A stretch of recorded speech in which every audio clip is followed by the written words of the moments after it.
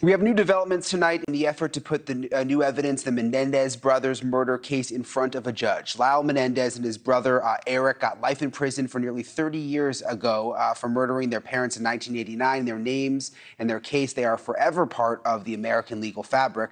A TV documentary released earlier this year revealed something that had never been seen or heard in any of the Menendez trials. The brothers' defense team wants this new material introduced legally, and now the wheels are turning that might actually make that happen. Let's bring in the Menendez brothers' attorney, Mark Geragos, who also co-hosts the podcast Reasonable Doubt with Adam Carolla. Thank you for being with us, Mark. Explain what's going on here. You filed some legal paperwork to get a new trial, and now you've gotten a response, which has really not happened in more than a decade.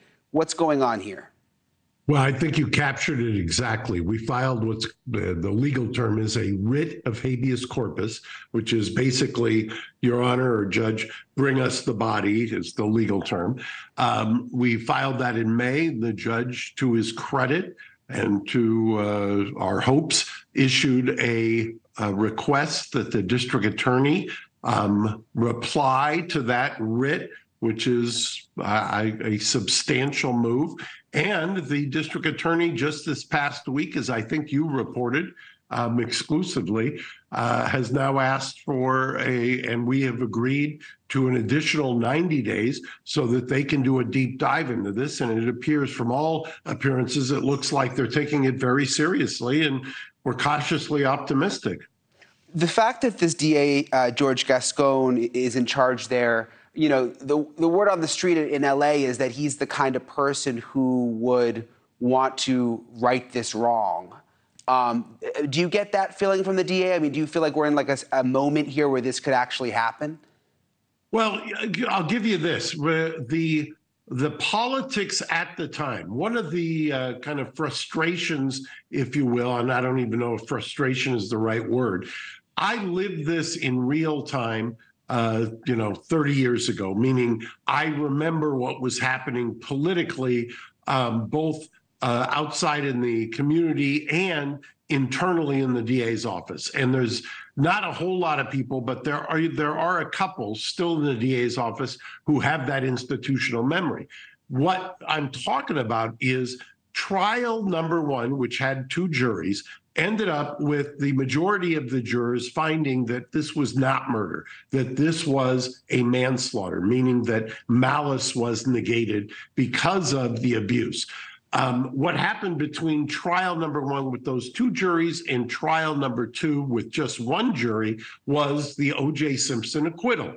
And that reverberated greatly in not only nationally, but politically, internally in the DA's office.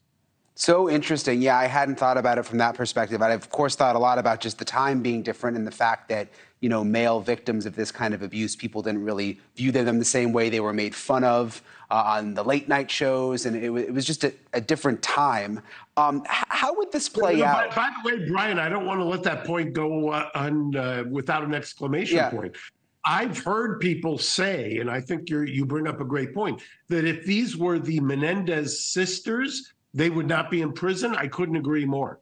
How will this play out from here? Like what could happen? I mean, does the DA come back and say, you know, free the Menendez brothers? Does the DA come back and say, let's have another trial with the new evidence? Like, could this go a couple of different ways?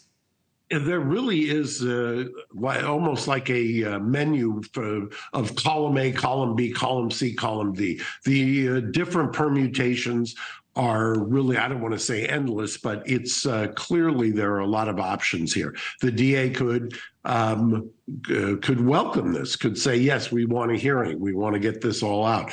One of the things that I think has been remarkable to me is that not only is Jose Menendez's sister, but also Kitty Menendez's sister, both of whom are still living, have expressed in the last couple of years their support for the boys to be free. That, I think, is huge, because generally in California, since the time that they were convicted, that the brothers were convicted, California has embraced the idea of the victims, and they're the two victims, having a voice in what's going on with the proceedings.